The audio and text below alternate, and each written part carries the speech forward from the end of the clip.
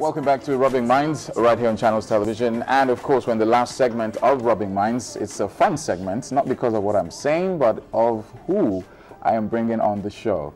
You see her a lot on your red carpet, you see her a lot on TV. She's always looking fly, always looking nice, and she stayed very relevant and very helpful and very useful in the entertainment industry. Ladies and gentlemen, I'd like to welcome the one and only, I call her the Mbok Bembe, Vixen. Yvonne, how you doing there? I'm great, and I'm very happy to be here. Thank you for inviting me. I can't get my eyes off. What's the color of this lipstick?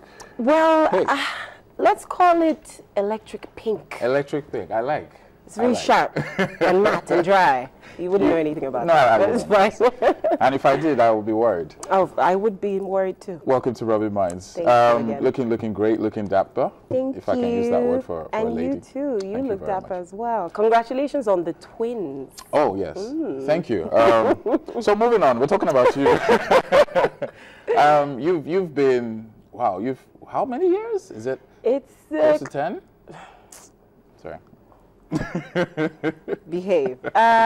Getting to 6 years now. Okay, 6 years. And it's been very exciting. A lot of ups and downs, but we thank God we're still here. Like you said, relevant. Thank you for that. Yeah, it's difficult being relevant. A lot of things are happening on a yearly. New stars, if I can use that word, are coming up daily. So to speak. But talking about competition, I'll get to that much later on. But for those who do not know, who is Yvonne Vixen Ekwere?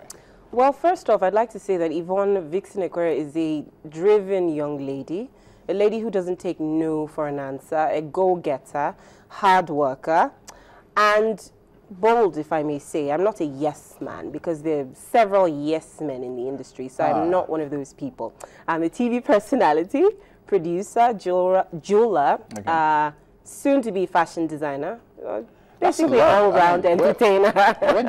With all of that on your plate, where's there time for the mystery man? Not even, I'm like, you're doing all this, juggling all these balls, and I'm like, where do you find time to actually unwind? Where do you find time to have fun and relax? To be honest, there's never really time for the ambitious person to rest. So I somehow find a way to relax by sleeping a lot, because I rarely get enough of sleep. So I try, when I have downtime, to sleep and go out to the clubs, have drinks with a few friends, and in the process, find a few guys too. You're married, and I know your wife. Wait, you do not invite married men to have drinks with you? I'm sorry, no. Okay, that sounded wrong. Yeah, because they're married, first off, so they have no business hanging around me. But in the process of wining and dining with friends, we just might catch a few eyes. Yeah. And well, I think the last time I saw you on TV, I don't get to watch too much TV myself because of the work we do. I saw you co-hosting with IK, Most Beautiful Girl in Nigeria. Yeah. It was quite refreshing, hilarious. I loved everything you did. And Thank you. I was like, you could easily have picked up one of those crowns as well. I know. Or should I say the crown? Aww. Any regrets with respect to that? Is that something you really wanted at a point in your career? With regards to hosting the show, or being a Most Beautiful Girl in Nigeria? Actually, no. I've never wanted to be a beauty queen. Right from the onset, I've been a tomboy, because there's 7 girls in my family. So I think they were looking for a boy, and I ended up being the tomboy. But as God would have it, I turned out nice.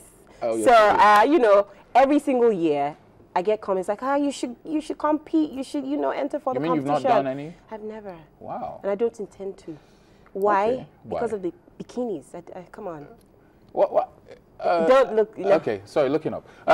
So, moving on, you've been mostly on the red carpets lately. And I think you have the Vixen red carpet. Is it the channel Vixen red carpet? Or yes, it started off as a YouTube experiment, because I wanted to sort of produce what I wanted the way I wanted it.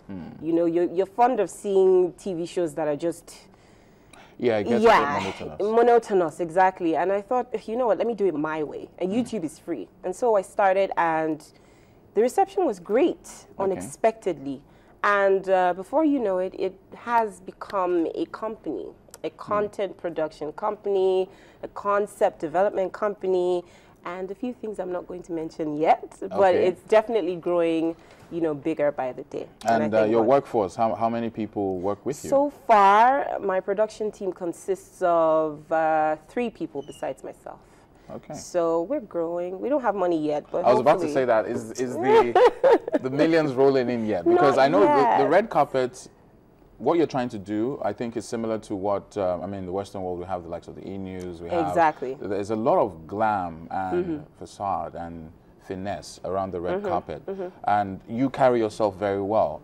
Now, we've been in this industry quite a while, and we know how red, green, yellow, blue carpets, all the colors of the rainbow, how it goes. But what would you say is unique about what you do?